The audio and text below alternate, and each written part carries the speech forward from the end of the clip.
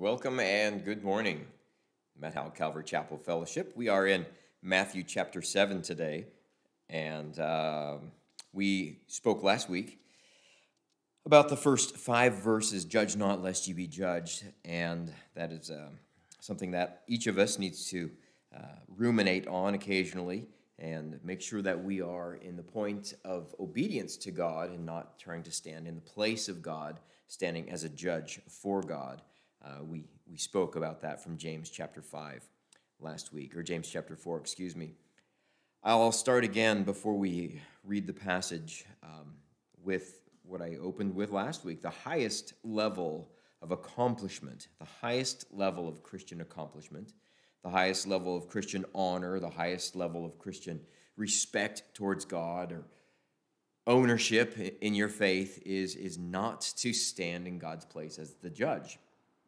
The highest level of Christian accomplishment, the highest level of honor and respect towards God is simply to obey His word. There'll be a couple times in Matthew chapter 7, maybe once, and it's in my mind a couple different places from the scriptures, that there's lawlessness abounding. They will declare them, I never knew you, depart from me, you who practice lawlessness. That's self-willed. That's antinomianism. And so if we are practicing lawlessness, we are clearly not practicing obedience. They're antithesis to each other. And so as we look at this, Jesus, I believe, is trying to wake up, if you will, the Pharisees, the Sadducees, the lawyers, the hypocrites that were there in the crowd that he was speaking to. And at the same time, he's trying to draw them into a relationship with himself, draw them into a saving faith, as well as the people who weren't the hypocrites and the lawyers, the people who were the sick and the tax collectors and those who knew they needed a Savior. And Jesus was speaking to all of them. But in chapter 7, when he starts off with, judge not lest ye be judged, I think he is really pointing to the Pharisees, to the scribes and the hypocrites.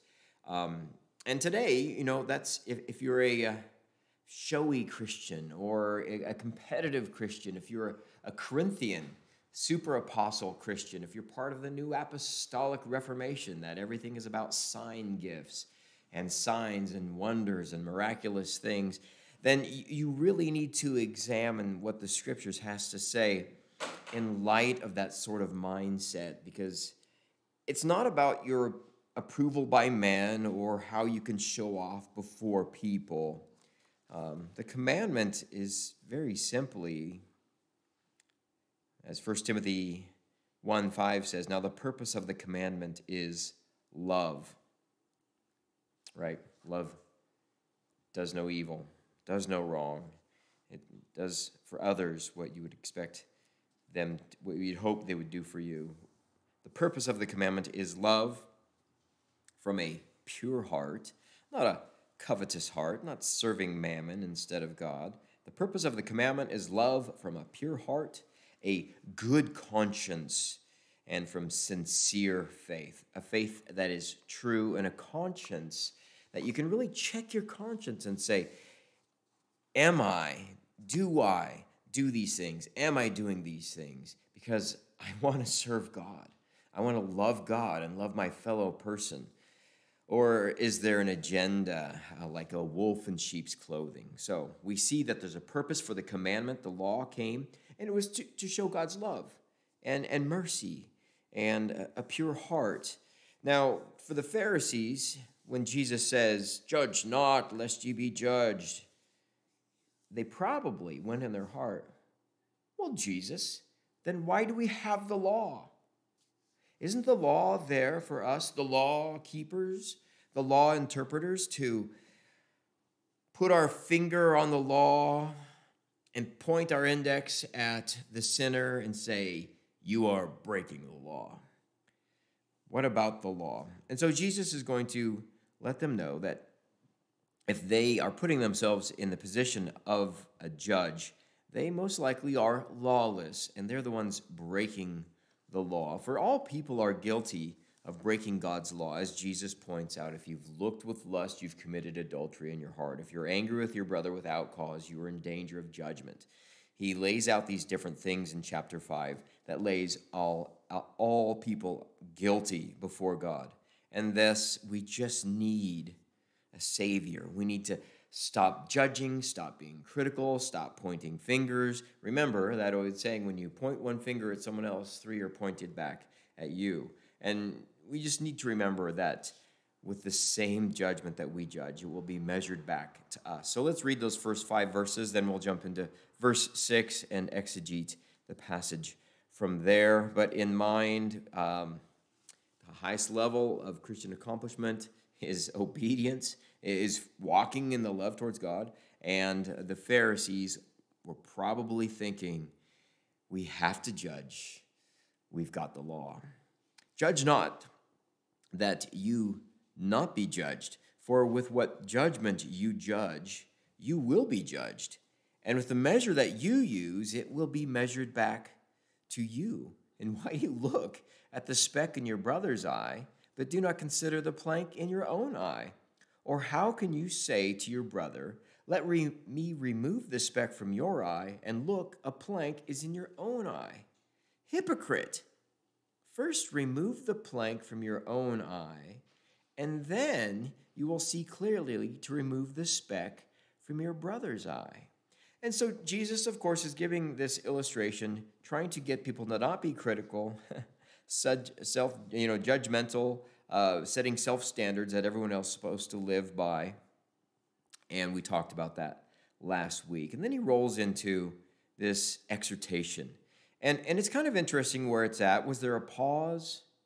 And then he began a new subject. In the New King James Bible, there will be a paragraph marker there, and also at verse 7. So is it a pause and a new thought, or is he rolling upon something? Or is he just turning at this point to the Pharisees and the scribes and the hypocrites, those people who are portrayed for us today in the church, those people who, when you see them come and you're like, oh no, I'm going to get judged, right?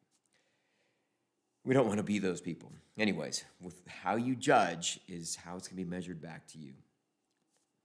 So, he says in verse 6, do not give what is holy to the dogs, nor cast your pearls before swine, lest they trample them under their feet and turn and tear you in pieces. Now, dogs are unclean. Swine are unclean in the Jewish world. 2 Peter 2, verse 22, talks about a dog returning to his vomit and a swine back to the mire after she's been washed. That's like these people who return back to their sin. Proverbs 26:11 is where Peter gets that about the dogs. As a dog returns to his vomit, so is a fool to his folly. And don't know exactly who Jesus was talking to here, but possibly staring right into the face of Pharisees and saying to them that don't be dogs, don't be swine, because I have here some very wonderful pearls. Now, pearls are, in the Hebrew vernacular, it's the idea is when you have a string of wonderful verses put together. If we turn to Romans chapter 3, verse 10, we see a pearl of a string of pearls put together. There's none righteous, no, not one. There's none who understands. There's none who seeks after God. They have all turned aside. They have together become unprofitable. There is none who does good, no, not one. Their throat is an open tomb, and with their tongues they have practiced deceit. The poison of asps is under their tongues, whose mouth is full of cursings and bitterness. Their feet are swift to shed blood.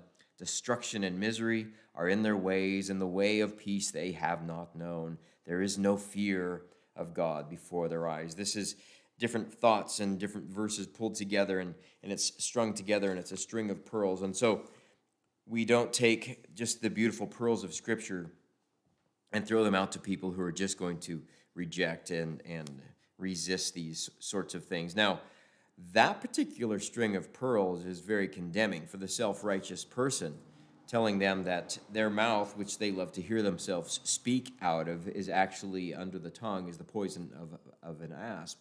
This is something that could be very awakening for them, and you hope that it is. But the gospel needs to go to people who have hearts that have been plowed and are prepared to hear the good news. Until that, the word of God needs to be a burden upon their heart until they turn in faith towards God. And that's why I kind of just feel that he's speaking towards the Pharisees here, and he may even be letting them think that, is Jesus calling us dogs and swine? We represent the cleanliness.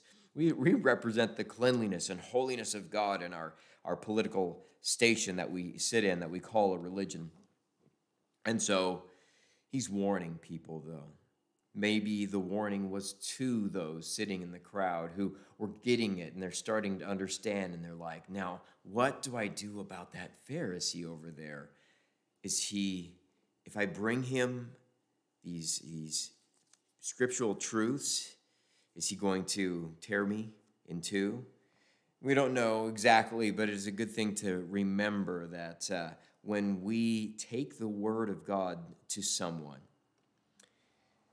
there's a good chance that they'll want to tear us in two, and it's an indicator of who they are. Now, if it's someone that you love in your family, you keep praying for them, and you share with them when given the opportunity. But we have the opportunity in this to be a self-examiner or one who tears to pieces. And then Jesus gives, I feel, that this is just a call to repentance to the people at that time. You may be a Pharisee. You may be looking with lust. You may have adultery in your heart. You may be murderer in your heart. You maybe don't rise up to exceed the righteousness of the scribes and Pharisees. Maybe you don't pray. Maybe you're having a hard time calling this being that Jesus is talking about Father, God, that you're having a hard time thinking you can just cry out to him and say Father. And so he says, ask, and it will be given to you. Seek, and you will find. Knock, and it will be opened to you. For everyone who asks receives, and he who seeks finds, and to him who knocks it will be opened. And there's no maybe. If you ask God, you'll receive. If you seek God, you will find. And if you knock,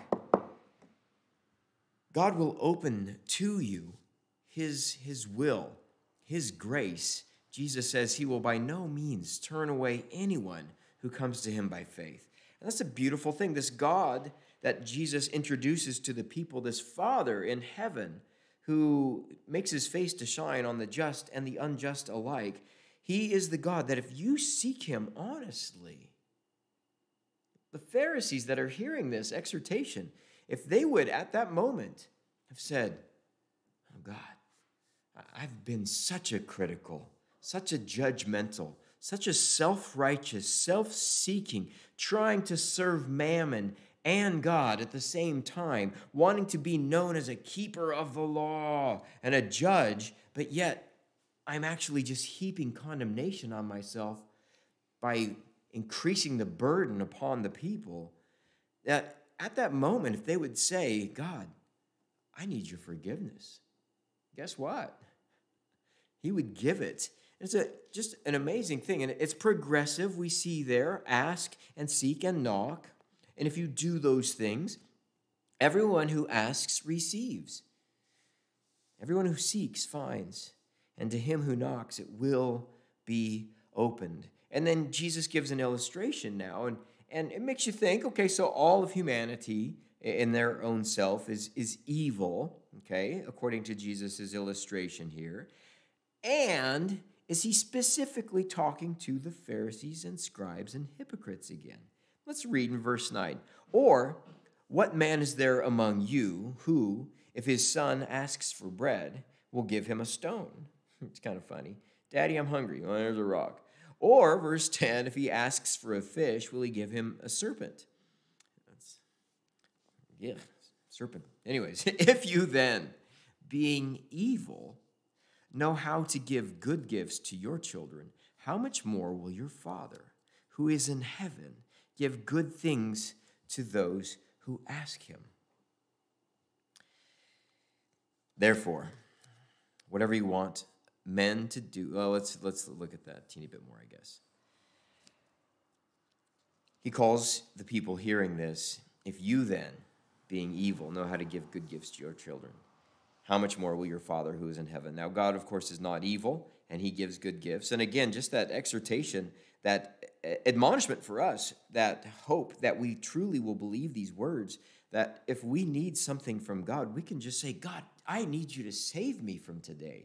I need you to save me in this situation. I need to say, this is a thought I forgot I wanted to talk about. Even if you made your own bed, right?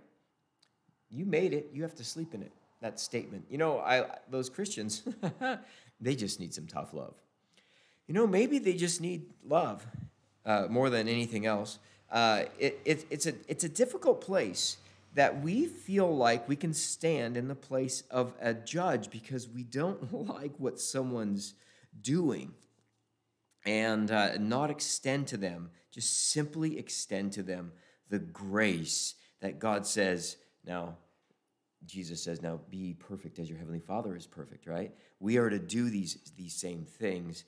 And even if a son, and us being evil, okay, asks and we give them good gifts, we are to do the same. We are to be reciprocating good to people and not evil.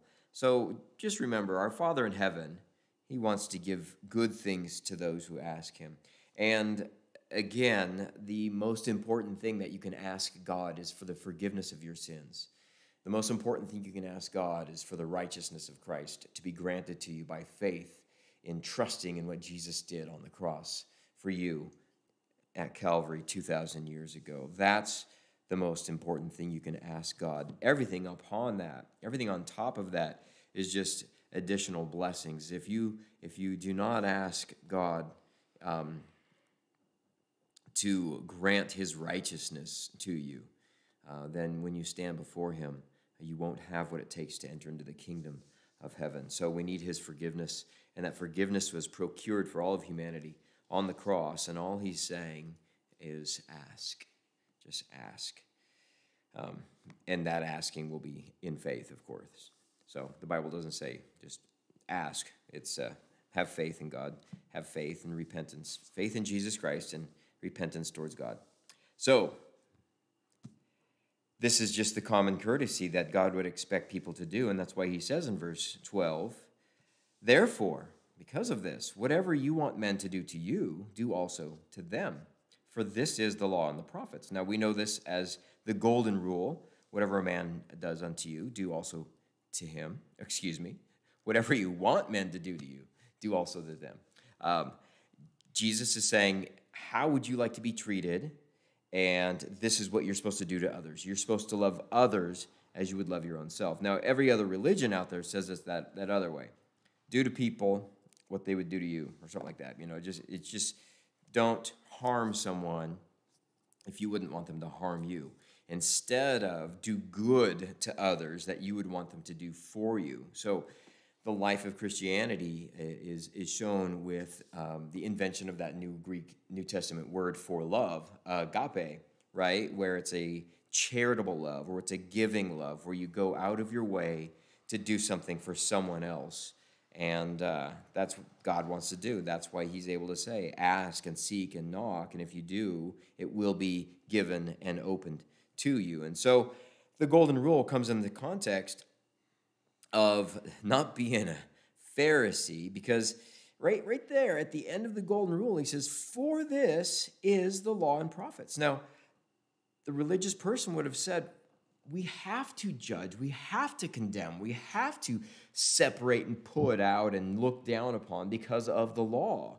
But the law was not given for that. The law was to do unto others as you'd have them to do unto you, or as it says in 1 Timothy 1:5. Now the purpose of the commandment is love from a pure heart, from a good conscience, and from a sincere faith. Okay, so, and then Timothy says, and some people have strayed, being strayed away into idle talk, desiring to be teachers of the law, but not understanding neither what they say nor the things which they affirm. So, Old Testament, The Pharisees, a lot of the time, it seems that they weren't understanding why God gave the law. But therefore, about the law, verse 12, whatever you want men to do to you, do also to them, for this is the law and prophets. So the law wasn't given to give people an opportunity to judge, right? It was given to judge yourself. And that should bring about humility and then a peace with God, and then a peace with men. As the first and greatest commandment says, to love the Lord your God with all of your heart, soul, mind, and strength, and love your neighbor as yourself. So, verse 13, enter by the narrow gate, for wide is the gate, and broad is the way that leads to destruction, and there are many who go in by it. That's very sad news. There are many who will enter into the wide gate and go into destruction. Jesus says to enter by the narrow gate. Jesus will tell us that he is the door in which we enter in by. Enter by the narrow gate, for wide is the gate and broad is the way that leads to destruction. And there are many who enter in by it, because narrow is the gate. I'm having a hard time reading that, sorry. And difficult is the way, or narrow is the way, the King James would say, which is a better translation.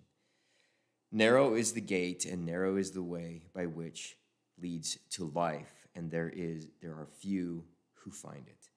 So he's really telling us a very stark and kind of painful truth of all of the people that you know who claim to be Christians, and they have bad fruit in their life. You go, their tree seems to bear bad fruit. They may be walking down the wide path, and they might like the idea of Christianity. We don't know that. We continue to love people, and if given an opportunity to apply the salve of God's word in a measure that brings the gospel to bear on their heart, then this is something we need to do. But he said that there are many who will go to destruction, and there are few who will find the narrow way. And Jesus, of course, is that narrow way, because he is, as John 14:6 says, the way, the truth, and the life, that no man comes to the Father but by him. Now, isn't that a wonderful assurance that there's only one way to get to heaven? We don't need to choose which way is going to work best for us. Just surrender all the searching and just turn all of your energy and focus towards the Bible, especially in the light of the days that we live in today. Turn all of your focus to walk down that narrow path, to go through the narrow gate, and just say, God, how can I serve you completely and utterly and fully with the remainder of my life, which, in the light of the way things are today, it could be a very short remainder. So, strong exhortation. There are few who find it. And that is very, very frightening. And then Jesus has another warning of danger for those who do find it, those who are walking along the path and they see that cross, if you will, as in the story of Pilgrim's Progress, when Christian goes there with that burden, and he enters in through the narrow gate by bowing at the cross and laying down his burden there, because Jesus is more than willing and capable to take our burden. But those who find the way, there's a warning for them in verse 15. Beware of false prophets who come to you in sheep's clothing, but inwardly are ravenous wolves. So there's going to be people, I believe there's so many of them today, they will be a false prophet. So not just a false teacher, they will be someone who stands in a place where they're bringing something new, okay? Just got to be really careful about that. They'll want to bring new things all the time. I love bringing new thoughts and better, deeper understanding of the scriptures, each time that I teach something. But it has to just be the scriptures, as there are those about 4 different verses that we need to remember. I didn't think about this in advance. Not to think above what is written, Jesus says. We also need to, Revelation 19:10 says that the spirit of prophecy is the testimony of Jesus. And there's just a few different things in the Bible. Jesus says that the scriptures can't be broken, and not to think above what is written. The the spirit of prophecy is the testimony of Jesus, right? The spirit's always going to testify of Jesus, not other things or whatever their vision was. Well, anyways, there's going to be false prophets, and I believe that we've got plenties of those, heaps and heaps, and they will come to you in sheep's clothing. They will appear to be a sheep, but inwardly they're ravenous wolves. Now, what's one of the indicators that a sheep is a ravenous wolf? It will have a really long, fluffy tail, okay? That's just being silliness. It will not have a diet of vegetables and grasses. It will have the diet of sheep, right? It will want to devour sheep. It will want to have sheep people as their possession. They control them. They lead them. They want to have this title of being powerful, and they will consume the people that they are supposedly leading. They won't be like a sheep. They won't be like a shepherd. They will be like a wolf. Now, it's interesting. As far as I understand it, wolves are the only, other than humans, some humans, are the only mammal that kills just for practice, okay?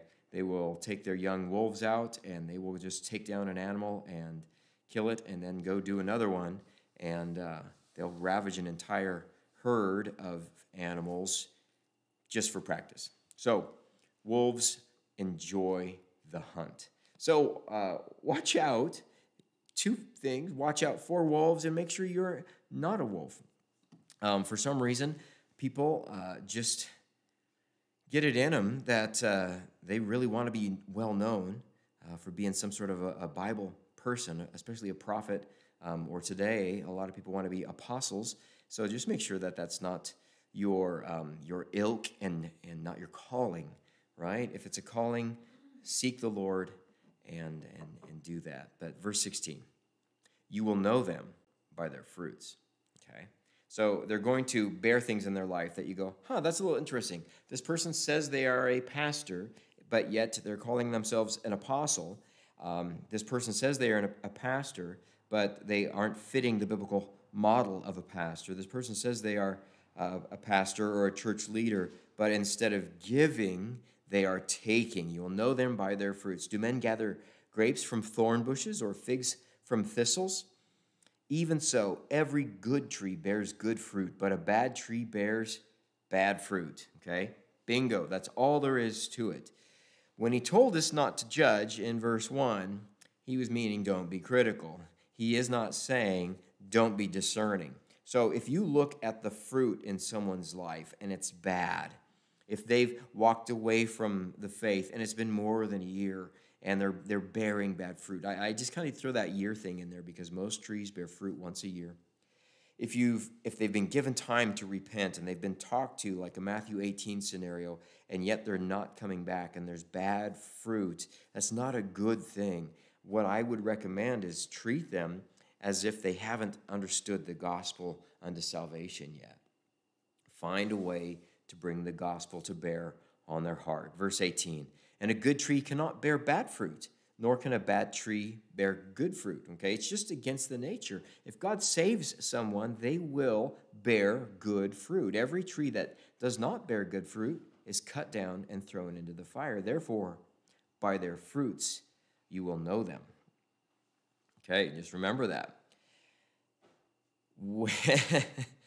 When you hear bad things about certain ministries, especially some of the big televangelists and such, and just use some discernment, that's all. Just use some discernment out there. There are so many good ministries that people can, log on to and listen to, read their writings, and it's good, and it's going to be edifying, and it's safe.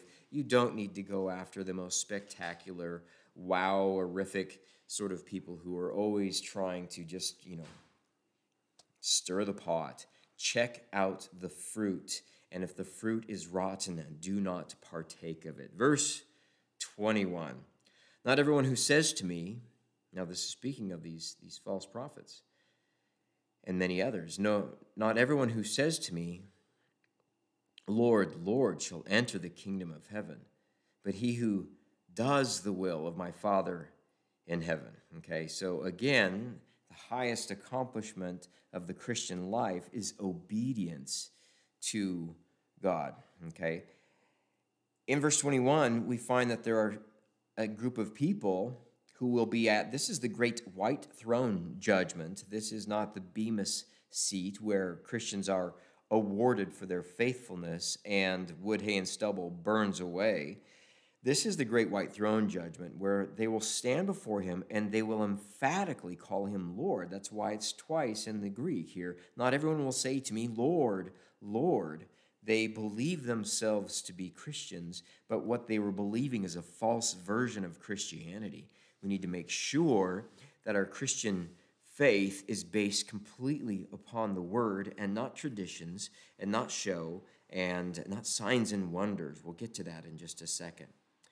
Not everyone who says to me, Lord, Lord, shall enter into the kingdom of heaven, but he who does the will of my Father in heaven. There is a lack of emphasis on just obedience to God. Obedience to God is the highest expression that you trust him too. That is the full expression of your faith when you obey God. When in the midst of an opportunity to react or to sin, you say, God's word says this, and you obey, that is a great expression of saying, God, I love you more than this opportunity to fulfill my flesh. Because no man can serve both God and mammon. And when we serve our flesh, we are not serving God. And so, we need to do the will of our Father in heaven. And there's going to be many in that day who say, Lord, Lord. Verse 22, many will say to me in that day, Lord, Lord, have we not prophesied in your name, cast out demons in your name, and done many wonders in your name? And then I will declare to them, I never knew you. Okay, it's not like, they kind of fell away. Their work, if you're thinking someone can lose their salvation, that kind of works righteousness. He never knew them. Okay, they were never born again. And he says to them, depart from me, you who practice lawlessness. Again, so we have lawlessness here, and this is a very big subject, especially in today's world. Today's world, we see so much that the world is turned upside down. Bitter is called sweet, and sweet is called bitter. Right is called wrong, and wrong is called right.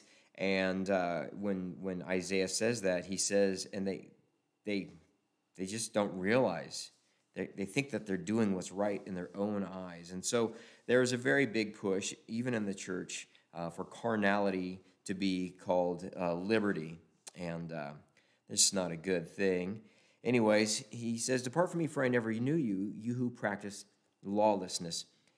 And it doesn't mean that they're necessarily doing all sorts of carnal things, but usually that is the case, and it's something that they do secretly on a regular basis. They're bearing bad fruit. But the main thing that they're doing, it kind of takes you back to 1 Kings, or 1 Samuel. Oh no, 1 Samuel. I forget where now. Is that about chapter 14? Where Samuel says, hey, Samuel, or King Saul, you should have killed all of the Amalekites. Right? I told you to utterly destroy them, and yet now you've left King Amalek alive, and that's going to be a bad thing in the future. But he says that disobedience is as the sin of witchcraft, right? A rebellion is as the sin of witchcraft. And that's what this is boiling down to. If they go, well, I like Christianity, but I'm going to do these things that are twisting the word of God, that's lawlessness. And Matthew 24:12 says, lawlessness will abound in the end times. That will be an indicator that we are in the end times, and lawlessness will abound because of the love of many will wax cold. When he says love there, that's the word agape. Christians aren't loving God properly with obedience, and so why should the rest of the world follow along if the Christians don't love their own God? And so we have to be very careful in the days that we live. And the warning is so bright and blaring. Jesus saying to a large group of people, I never knew you. And so they practice lawlessness. So now I know there's church groups out there. I know there's so many denominations that are just so into what appears to me to just lawlessness. If you're a leader in those groups, you're a wolf, right? And you need to stop it. But if someone's out there and you're part of one of these groups and you can tell that the way that worship goes forth and things like that, that it's about the flesh, it's about the exaltation of man, the elevation of your deeds and your abilities. This is lawlessness. This is a fruitless deed. This is something that is very carnal, and you need to run from it, and you need to seek the Lord and just seek his purity and his holiness, and let his Holy Spirit confirm to you that you can seek him, that you can call out on him, you can knock, and he will open that door of forgiveness and repentance to you.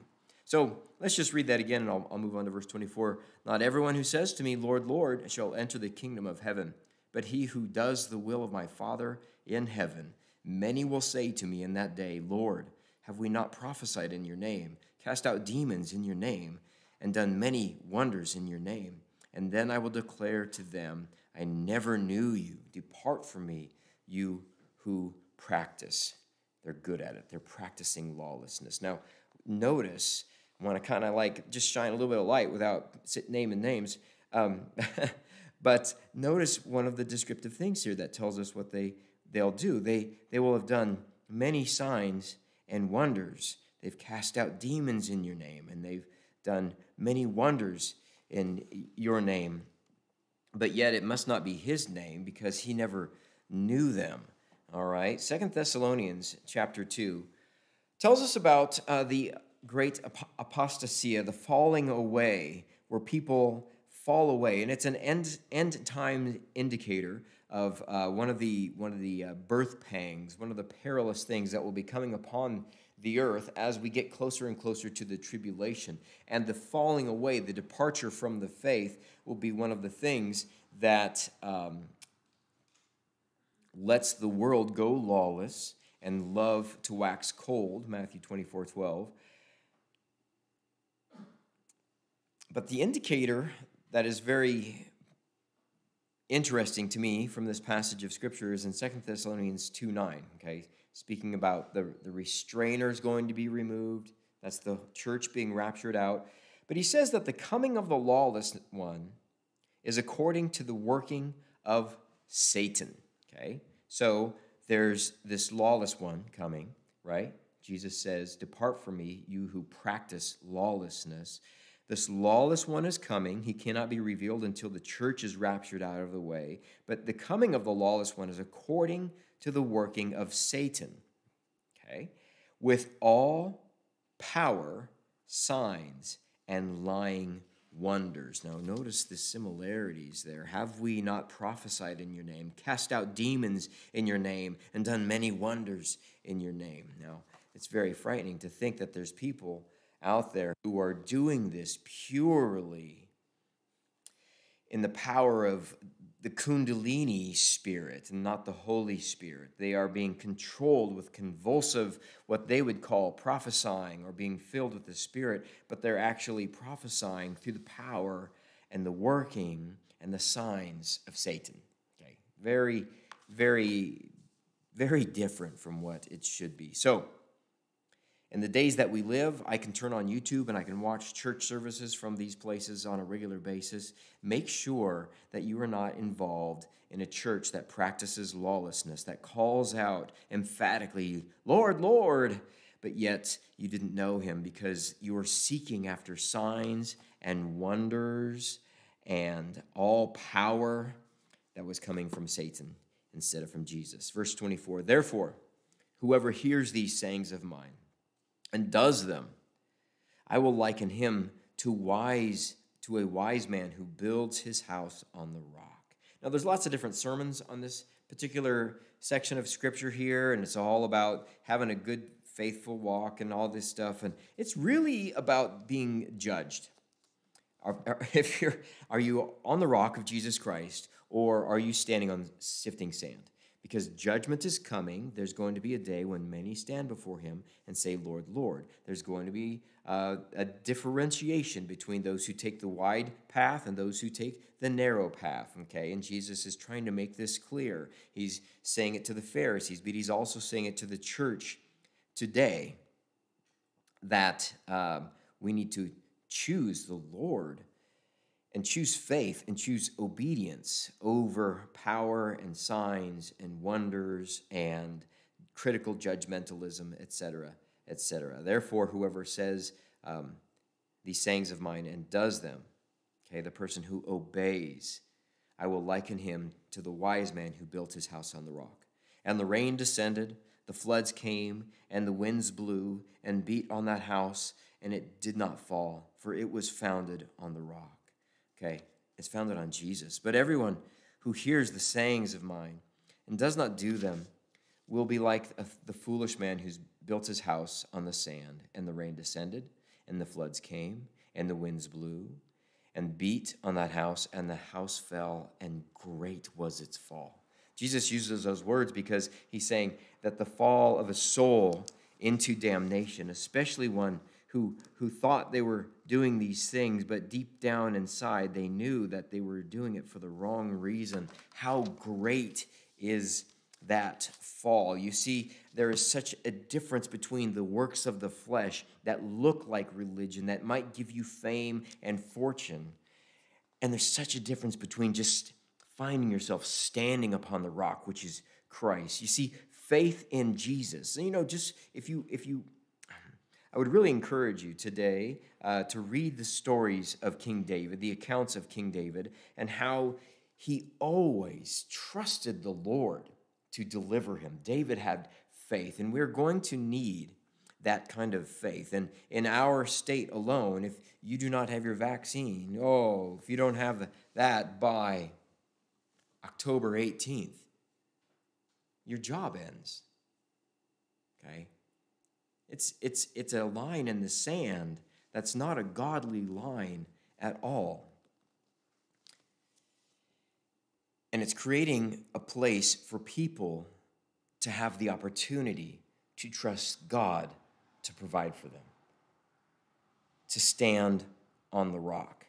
Things are changing. Things are moving so quickly towards a one-world government. You know, Revelation chapter 13, that you can't buy or sell without the mark of the beast. We can see how this prototype is just being forced upon us so powerfully that people they're not given a choice. The phrase, my body, my choice. Those sorts of things, they don't count anymore for an experimental activity. And it's very frightening in so many ways of what the consequences of this may be.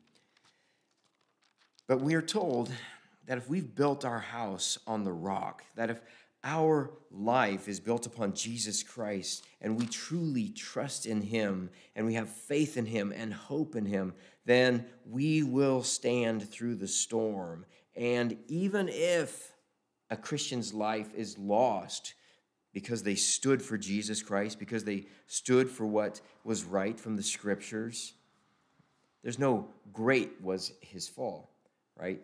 It's a great rejoicing instead when you enter into the kingdom of heaven.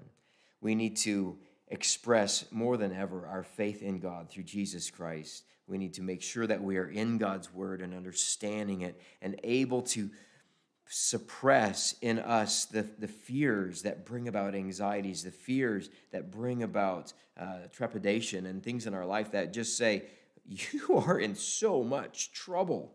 What are you going to do? We just need to be able to lay down our issues at the foot of the cross and just say, Lord, I trust you. And it's good because Jesus tells us that everyone who asks receives, and everyone who seeks finds, and everyone who knocks, it will be open to him. We have a God who responds to our needs.